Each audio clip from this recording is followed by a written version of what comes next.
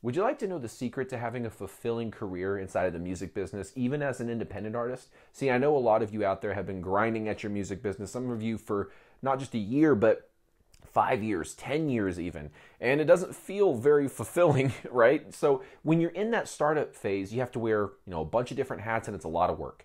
And we are so focused on the science of achievement. How do I get to where I'm trying to go? That we ignore the art of fulfillment, which is, being content with what you have and enjoying the journey and having joy through the journey, to even through all the downs. So today in this video, I want to break down exactly how we have a more fulfilling career inside of the music business. And the first thing we have to do is we have to ask ourselves the question, why are people so unfulfilled to begin with? And I think if we really look at it, artists are unfulfilled for a few different reasons. One is they're focusing on surface level success.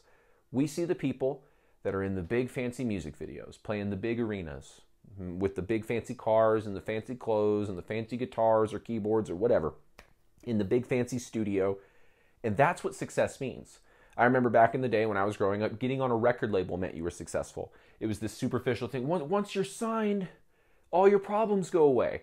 Because that used to be the sort of magic bullet that the music industry would sell to artists. Like, oh yeah, once you get signed, now you're going to blow up and be successful. Or we're going to shelve you for a more successful artist. They don't tell you that part, but that's what basically happened, right? But we focused a lot on service level success, and we built narratives of what it means to have success in the music business based on those things.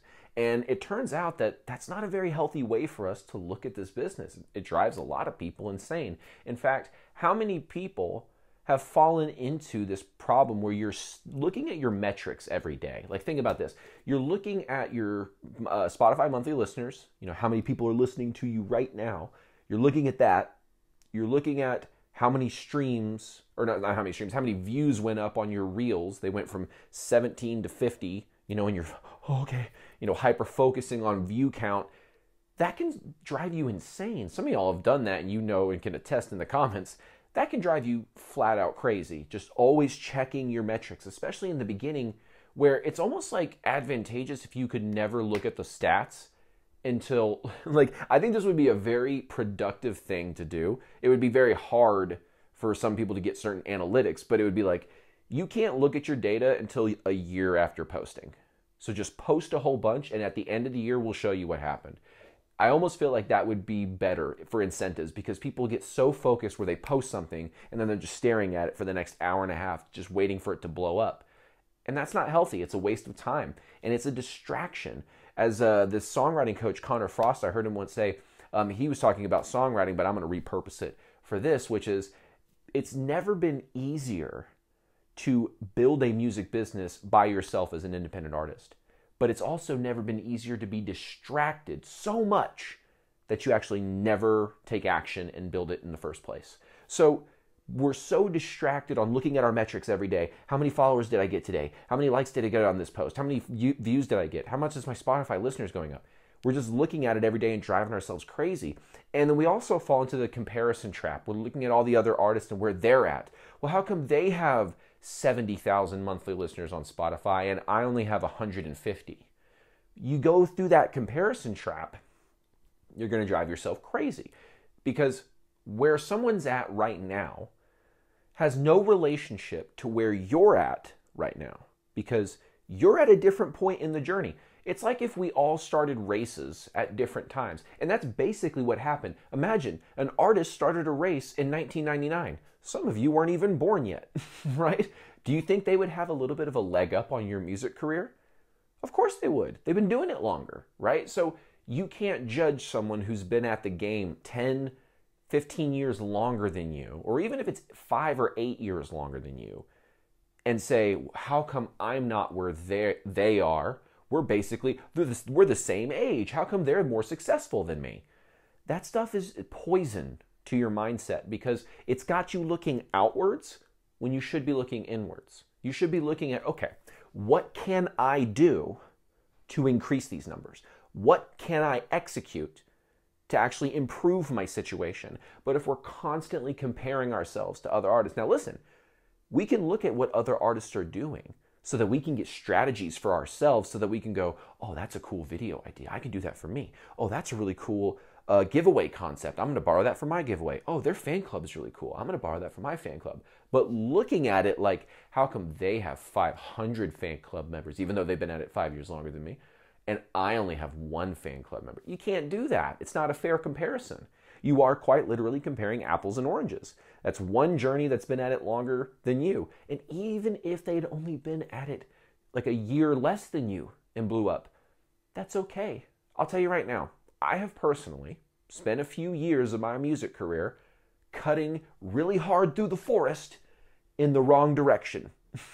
Not towards civilization, just cutting thicker into the Amazon, to use a little analogy there. I'm just cutting deeper into the forest. Like, I'm working real hard, guys. We're going to see success soon. But I'm just cutting deeper into the forest. And then I have to realize, wait a minute, I don't know where I'm going. Let me get up on a tree and see if I'm actually making any progress. And I get up in the tree and I look around and I'm like, oh, I'm going the wrong way. So to use a fun little analogy, I think we've all done that, okay? Myself included, right? So don't get so, don't be so critical of yourself just because you're not somewhere compared to somebody else. Compare yourself to your own journey, okay? I think it's a Jordan Peterson quote. It's like, compare yourself to who you were yesterday, not to who other people are today, right? That's looking at who other people are today and judging yourself is just a toxic road that I hope I can save somebody watching this video from going down that rabbit hole. Okay, the other thing is an alignment issue. Now, I want to elaborate on that a little bit more. So an alignment issue, people will be like, what are you talking about? A lot of artists, I've talked about this in one of my videos where I talk about how society has programmed artists to fail. Go watch that after you watch this one. But I talk about how basically artists view business as bad, right? We've been conditioned that way through popular media, movies, all different kinds of things. We've been programmed to believe that entrepreneurship and business is bad, okay? We see, like I'll just do one example. Like, all the big villains in most movies are like some millionaire, billionaire that's trying to, Dr. Evil is going to blow up the world unless he gets $1 billion, It's always something like that. And get it. Don't get me twisted here. I love movies, even if that is the trope. Like, I love Austin Powers, even though Dr. Evil is the evil billionaire.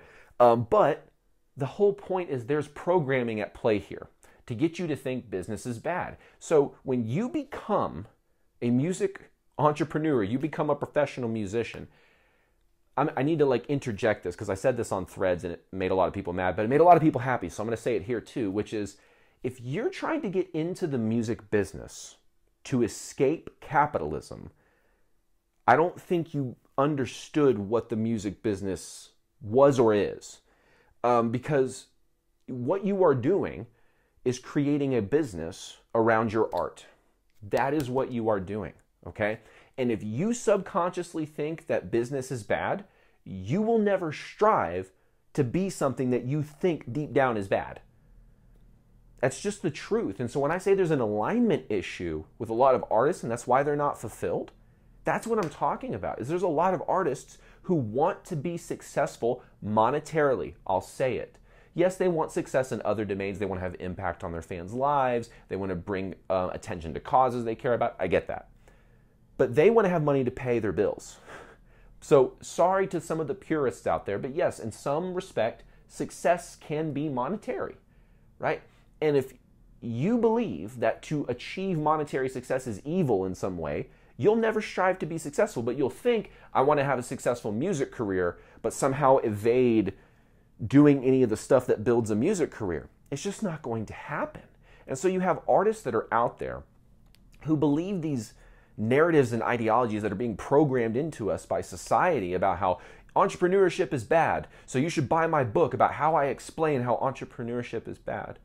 And I just look at them and I just like, are you kidding me right now? I'm not getting political or anything, but there's people out there that will sell the idea that you can't have success because entrepreneurship is evil, but they themselves are entrepreneurs selling a product that is telling you that what they're doing Either in their minds they're evil and they know they're doing evil, or they're trying to trick you into thinking this is evil because they don't want you to do what they're doing so they can keep all the rewards for themselves.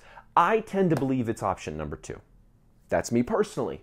I think the majority of the reason business is demonized in culture is to get artists to not understand it so that they're easily controllable in their music business. Think about it. Do you think labels want you to know the intricacies of how you collect all your royalties? Because it is a little bit convoluted. You got to have a PRO you're signed up with.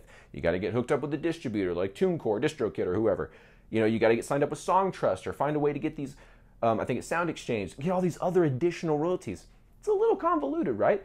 Do you think labels want artists en masse to know that information? Why would they want that? So that they can charge them to do that for them.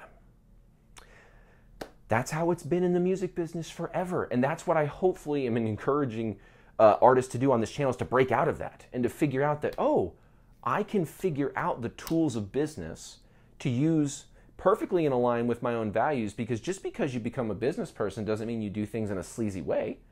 It means you just start to do business. And people have demonized business that some people don't know the difference between, like, I'm just going to start a business that's not predatory and a business that is predatory. They don't know the difference. And hopefully you understand that being a musician is a great business to be in. You help impact people's lives for the long term. Some people buy products like McDonald's, it's gone in 5 to 10 minutes. And it's never coming back unless they buy it again. Music has this lifetime impact that it can have on people. And it's one of the greatest feelings to have. Some of you can attest to this as well in the comments. But like when I've had people comment on our band's page and say, these are the lyrics that I needed to hear right in this moment in my life, thank you. It's like, what a greater feeling of impact. And that's the business you're in. So building a business around that and spreading that to more people, so what? You sell some vinyls and some shirts and some fan clubs and some other stuff. Does that make you evil? No, it makes you every artist who's ever existed throughout humankind. Like, even back in the day, I'm not even going to go into this. I have a whole course where I've dove into the history of entrepreneurship and how it relates to the music business and how some of the first entrepreneurs were musicians and all this kind of stuff. But hopefully you understand that there's a lot of alignment issues. So I want to talk now about the science of achievement. I want to talk about, okay, we understand hopefully now that business can be a good thing as long as you're not trying to exploit people and manipulate people to get them, to buy something that's negative for them. It's going to hurt them, like, I'm not even going to say it. I'm not going to go down that rabbit hole. But, there's definitely products out there that we can probably think of that fit that category. So to move on, we now understand that there has to be a way to achieve. Okay, so we hopefully embrace business. So we have to look at, okay, I have to start setting goals now, but not just any other dumb goal that I, like myself, have set when I'm just kind of generally goal setting. I'll just be, yeah, I want to do this. Cool. That's not a good goal at all. So I learned from one of my mentors the idea of a SMART goal. What is a SMART goal? Well, nobody wants dumb goals, so let's have a SMART goal. SMART is an acronym. Trying to say that word 5 times fast. But it's an acronym. It means, I forgot the first one. It's scalable, right? Measurable, actionable, result-based, and time-driven. Gosh, I'm pretty sure that S one, I'm missing the S. Oh man, it's probably gonna come back to me. But the whole idea that you can get from that, we're gonna do MART goals for the moment. So measuring them. Okay, you have to be able to measure it. When I say something like, I wanna, I wanna be a millionaire, that's not really measurable, right? I want to get $5 a week from streaming. I want to get $10 a week from streaming, $20 a week from streaming. I want to get $500 a month from all of my music income. I want to get $1,000 a month. That's a measurable goal. We can tell how close or far we are from that goal, right? That's how you know you're on the track to have a good goal, or at least a MART goal. Actionable. You have to be able to take action on it, right? So, for instance, saying something like, I want to make it in the music business. What action can you derive from that sentence? There's not a lot of action that can be derived from it. But if I say, I want to make $500 a month, so measurable, through my email list, so I have to send sales campaigns this month, 3 sales campaigns. And you think of that, that's a measurable, action-based goal. You can actually take some action on that. And it's a little bit result-based already as well. We're thinking about the result we're trying to get. Okay, the measurement and the result is $500. So I know if I get $400, I didn't quite get to my goal, right? So, but there is a result that's going to come out of that. And then time-based. Now we can throw at the end of this within a month, right? We've been throwing that sort of subtly through the whole example. But the idea is it's got all these elements to it where it's measurable, you can take action on it, it's result-based, and it's time-driven. And then the S, I thought was scalable, but now it's, yeah, that's going to be just a fun clip that you guys get to have in these videos, is that I gave you MART goals instead of SMART goals. But I could have sworn that the S was scalable, meaning that, like, okay, you can, once you've got this whole thing built out, you can do this at greater intensities and volumes just by changing the measurement, changing the action that you're taking and the results that you're trying to get.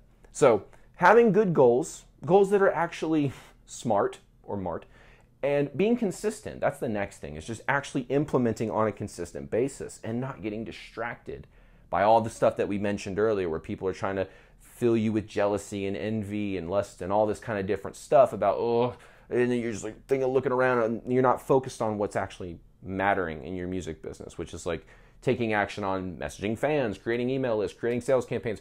If you're not writing music, writing more music, obviously. Like, to me, hopefully everyone understands in this channel that you should like take your music seriously. I get some comments sometimes where people are like, all you talk about is business, where you talk about music. I'm like, dude, that's not what this channel's about. I did have a channel about that at one point. People weren't really that into it.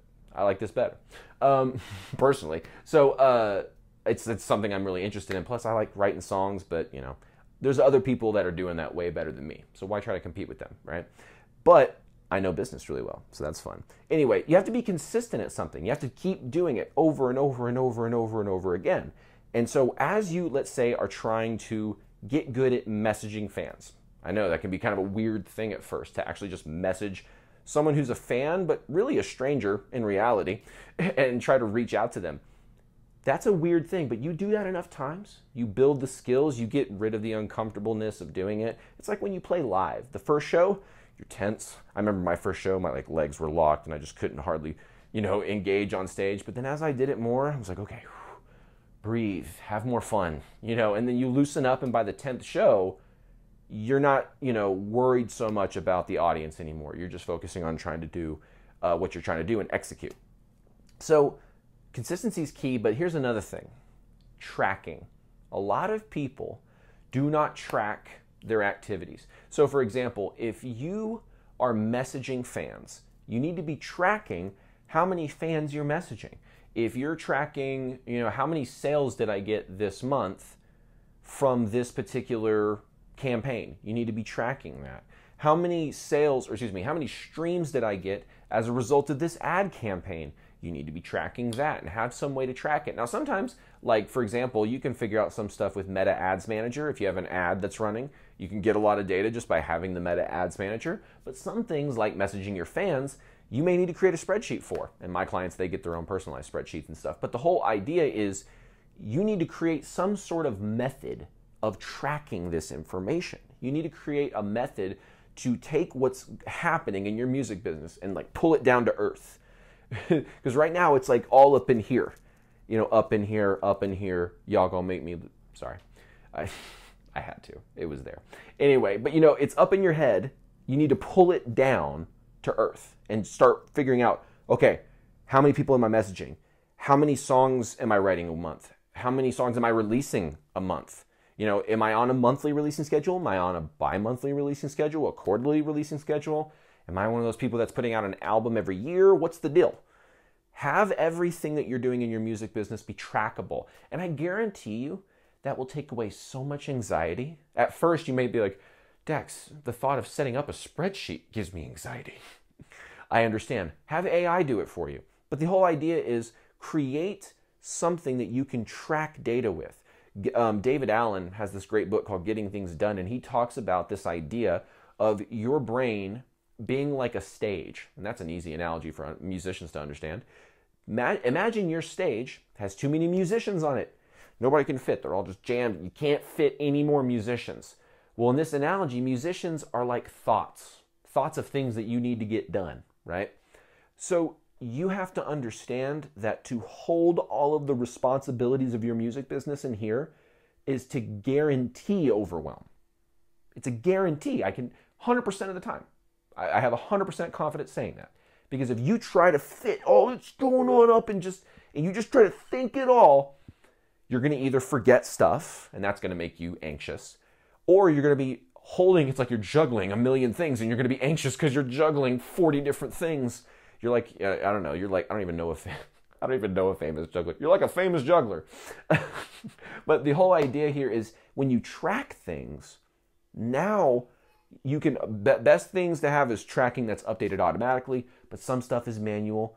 If it is a manual tracking event, like messaging a fan or something, do not put off inputting that data into the spreadsheet. I'm telling you right now, as someone who tracks data, the caveat to tracking is you got to be consistent in putting the data into it. Because I have some people who will get the spreadsheet and they're like, yeah, I'll just message a bunch of people through the week, and then on Saturday, I'll input all 50 to 100 names in here. And I'm like, dude, that is, one, that's not fun.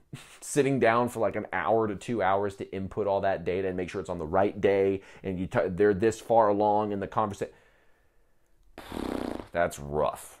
But if you're able to, as soon as you message someone, boom, that information is put in the spreadsheet.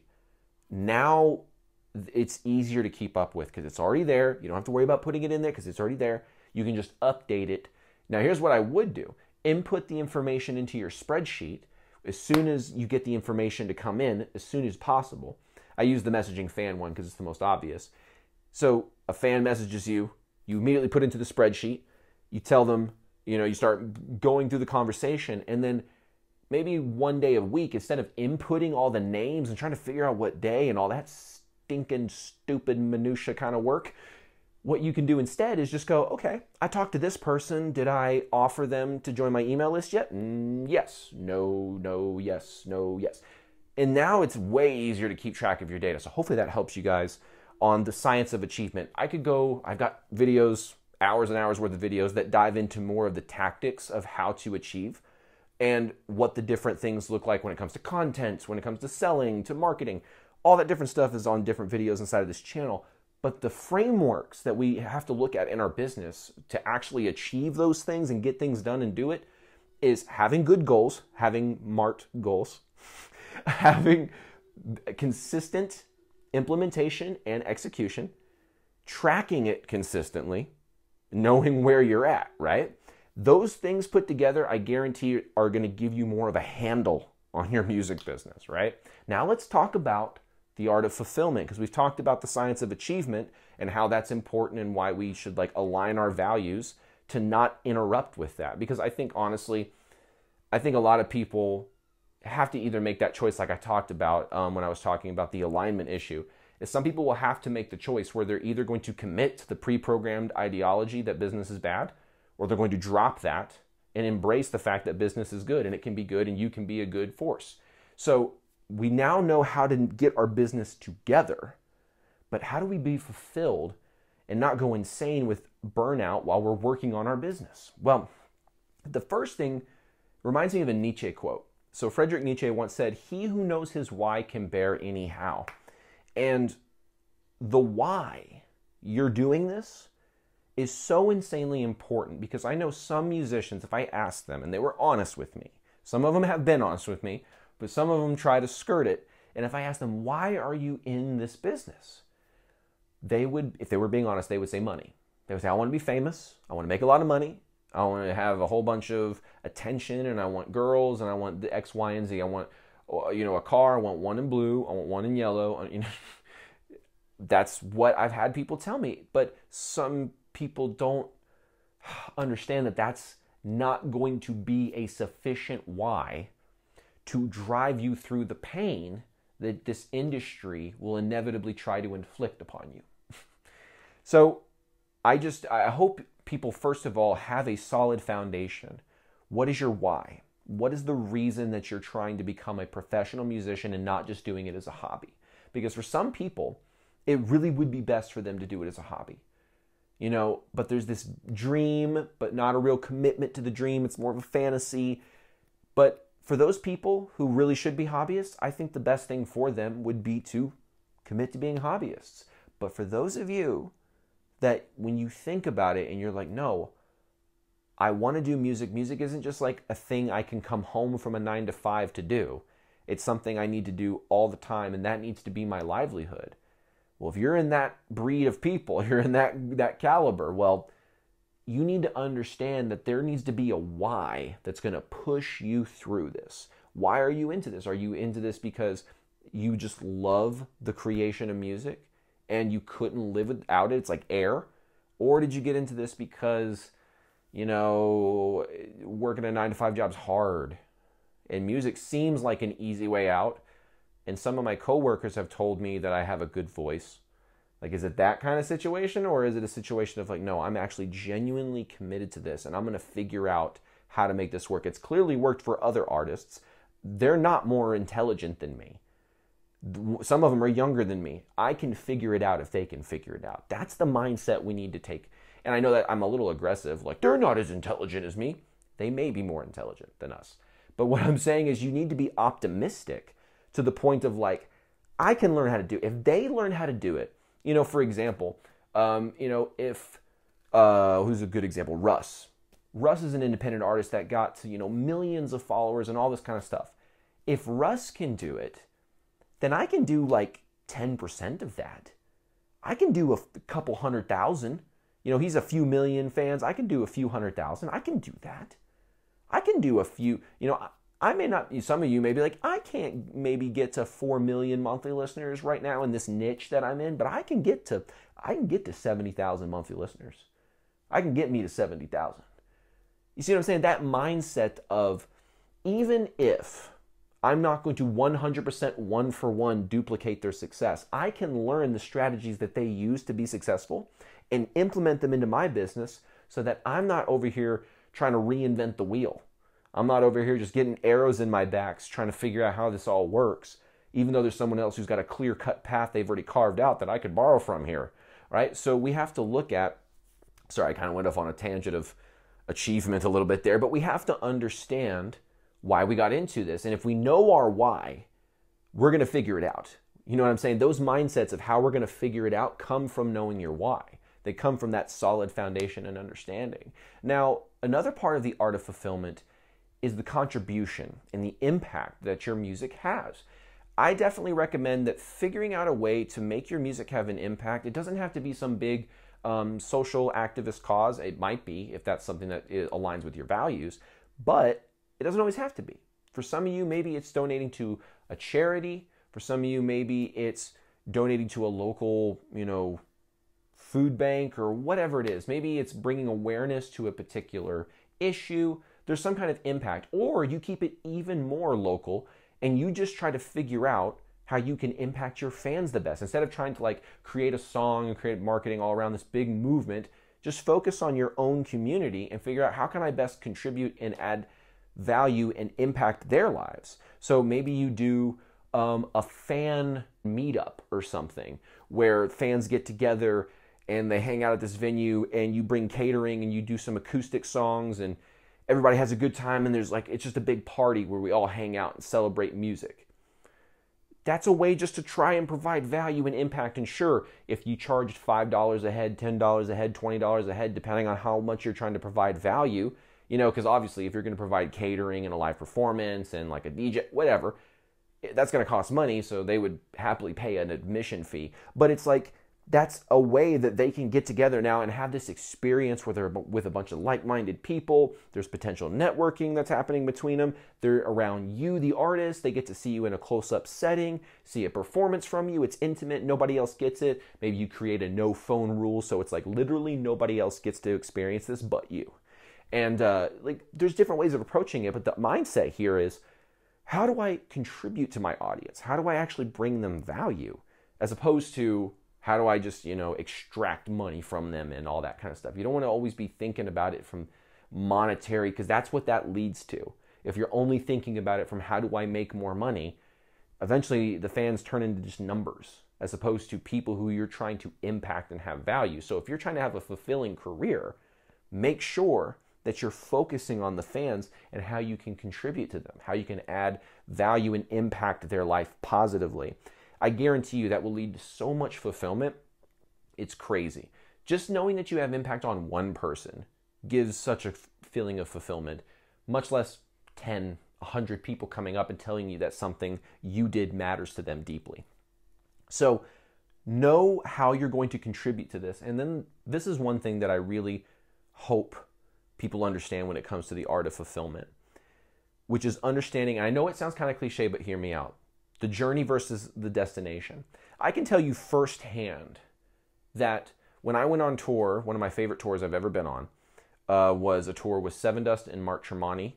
Who else was on that band? Cane Hill, Low Water, and us. It was a 5-band bill, big old bill, but I can tell you right now, that was one of the greatest tours I was on. I was getting to hang around with Seven Dust and Tremonti. All those people are really down to earth and chill. So that was great to just network and talk and meet genuine people on the road. That's fulfilling. But I can tell you right now, if I had lived through that tour as if I was trying to get to the destination, which is the end of the tour, where we made the most sales we'd ever made in a tour and all this kind of stuff, right? If I was focusing on that, I would have ignored the beauty of that entire journey, of that entire month, where I was meeting new people every night, shaking thousands of hands every single night, and meeting new people, meeting people in the industry who knew other people in the industry, not even thinking about it, but just like networking with people and then realizing like, oh, I was talking to this person and they know this person and they know this person. It's crazy how it works out. Like I'm telling you, hanging out with Tremonti on tour, I was able to then, like, I was in Oklahoma in a studio and I mentioned the story and they were like, oh, I know Tremonti. And it was like this whole little link up situation. I was like, wow, you never know who knows who.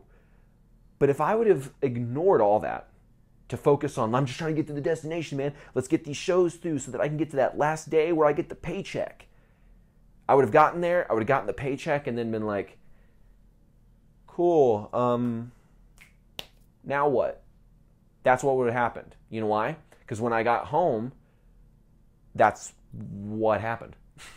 That's literally what happened. I got home, I got the paycheck, I was like, oh, that's so awesome. That's great. We had a great tour. This is so cool.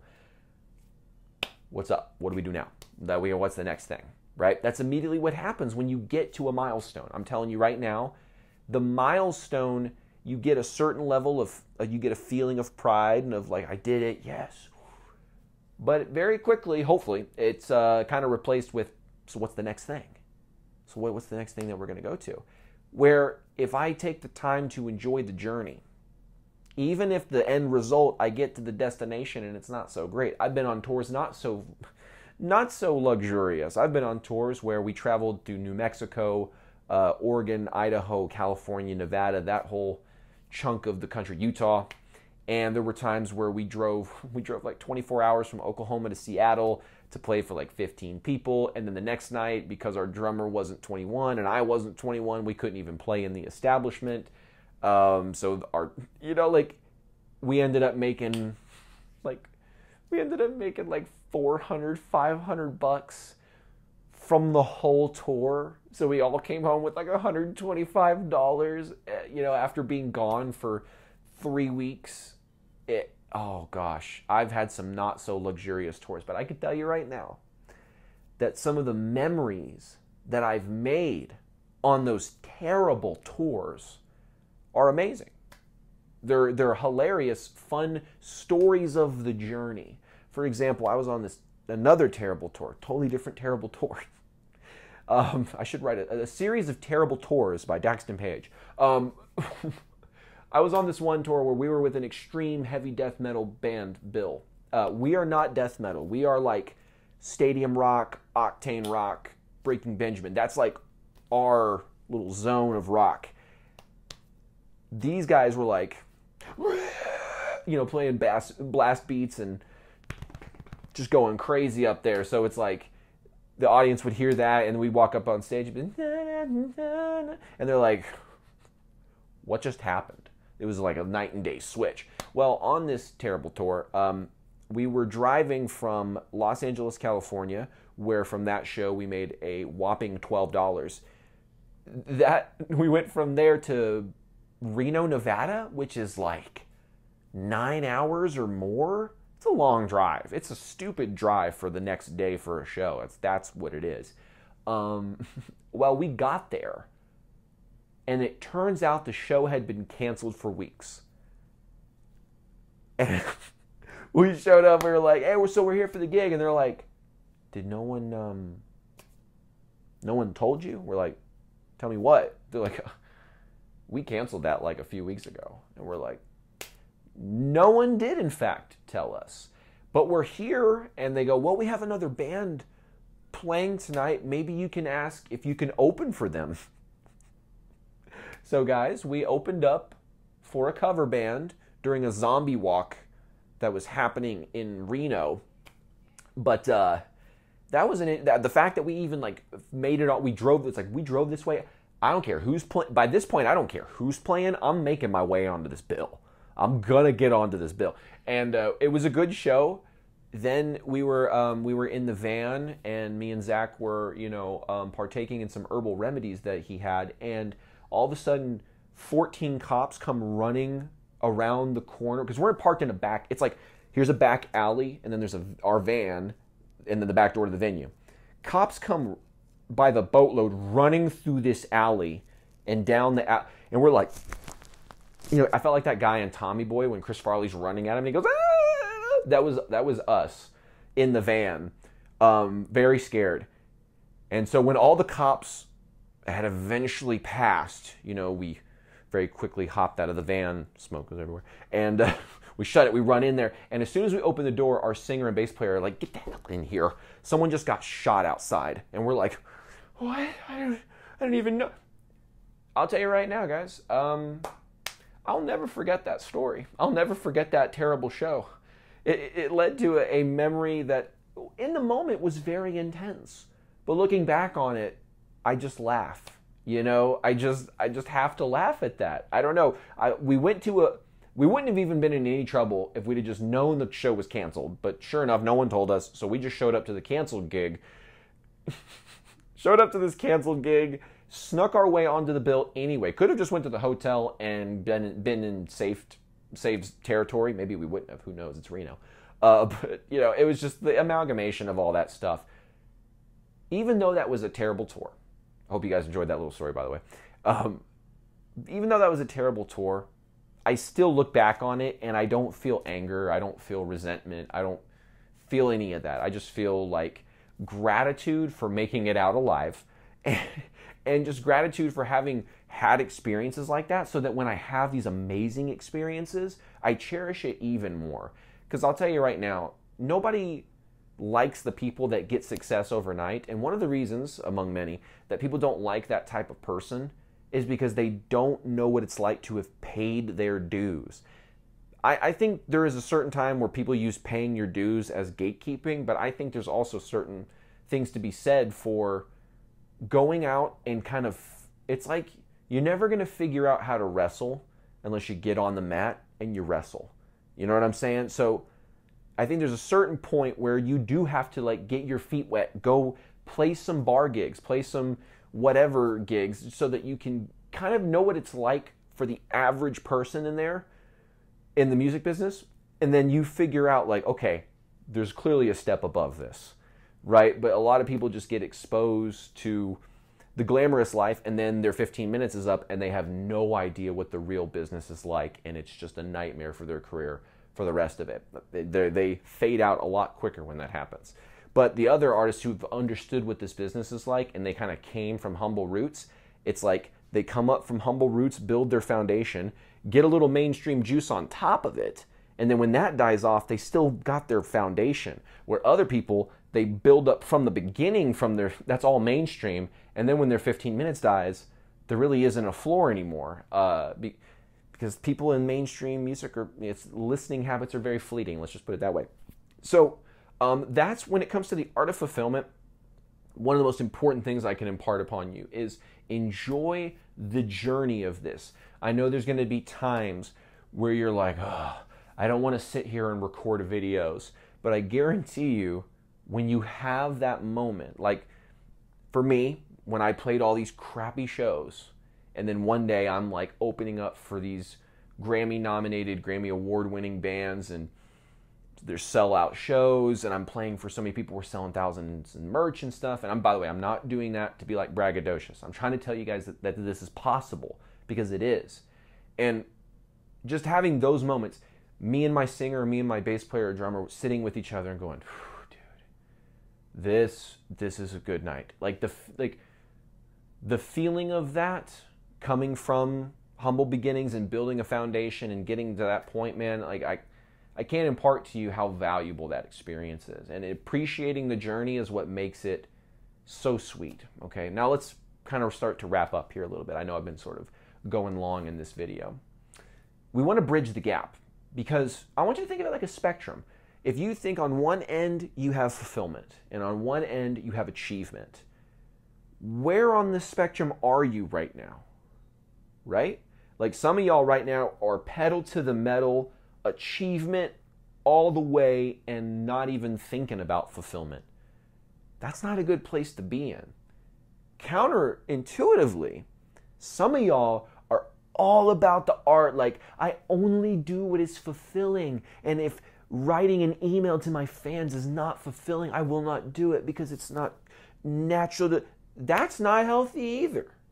That's both extremes, black and white thinking like that, are not helpful to your career in either capacity. One will lead to burnout. One will also just lead to nothing.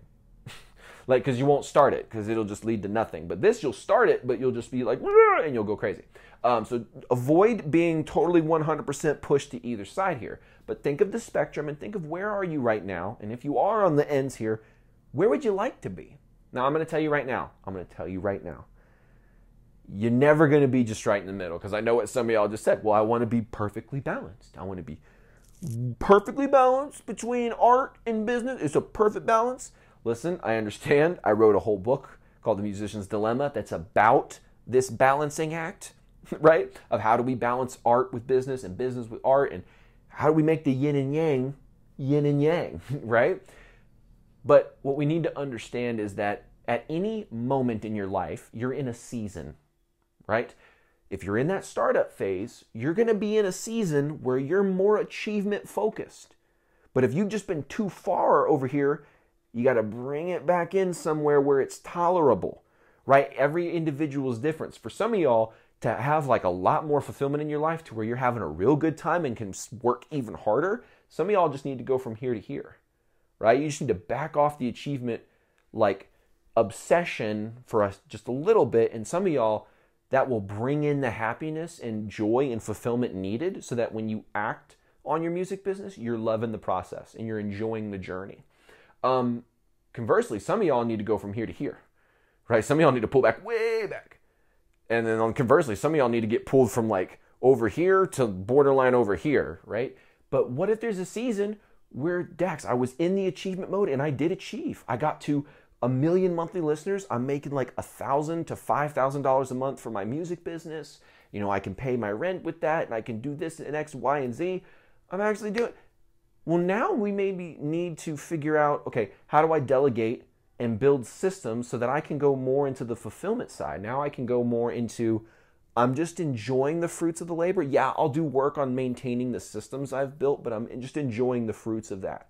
Oh, now it's time for a new album, a new thing that needs to be done. We're going to move over to this side. So I want you guys to be thinking about, how do I bridge the gap between, fulfillment and achievement? It's all about understanding where on that spectrum you're going to be at depending on what season in your career you're at. Okay, because I'm just telling you, in the very beginning, you're going to be more achievement driven. It's just the point, it's just how it is. But at some point, after like building the foundations and grinding it out, there will be a point where you'll need to focus on fulfillment. You'll need to focus on your friends, your family, decompression time, making sure that you don't lose that relationship with music, right? That's an important part of this. So it's all a balancing act, but just kind of know that you're never going to truly be perfectly 100% balanced between the two things, okay? So you have to balance hustle and grind with reflection, and this will help you avoid burnout, because when you get too far achievement driven, you can pull yourself back and ground yourself. I've had moments like that where I'm just so burnt out from work, but then I go hang out with my wife, my kids, and like, I'm good. I'm grounded now to my why and why I'm happy. My happiness is not tied into my monetary state or anything like that. It's all tied into what I believe with, my faith and my family and all this kind of stuff, right? So you understanding your why is going to help you determine, okay, how do I like get more into my fulfillment? How do I like actually enjoy this journey as opposed to just being like, a worker bee that's just, I can't do it anymore. You know what I'm saying? Okay.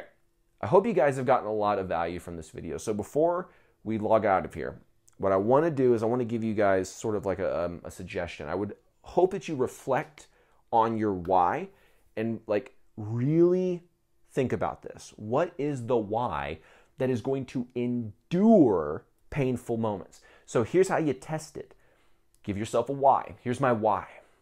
Now imagine something very catastrophic just happened in your music business. Somebody stole all of your songs and they stole your whole like Spotify for Artists account. They hacked you. They took everything and then they copyrighted your artist name and you can't even use that name anymore and they legally own it.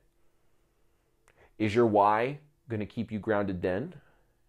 And if you're like, hell no, that's the worst thing that's ever, like, then we don't have a strong enough why. That's the reality of it. Because I'm telling you right now, I could lose everything tomorrow. I could have all my gear taken away. They could take all the money. They could take the house. They could take literally everything. As long as I've got my family, I've got my faith, I'm good. Like, I'm set, right? I'll figure out how to get it back, right? My fulfillment will not change because I am with who matters. But if I'm focused too much on monetary things, right? Or if you're too focused on the material, when the material goes away, so does your happiness. So does your fulfillment, right? So focus on what is your why and then start to establish a game plan, and not just any game plan, right? Figure out what works. I recommend watching a few of the videos here. Start figuring out what actually works. If you'd like some one-on-one help with your music business, building out that game plan, there's a link in the description to apply for a one-on-one call. So you can go and check that out if that's something that's interesting to you.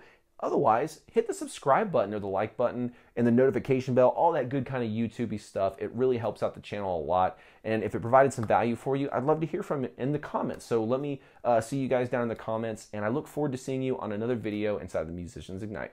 Take care.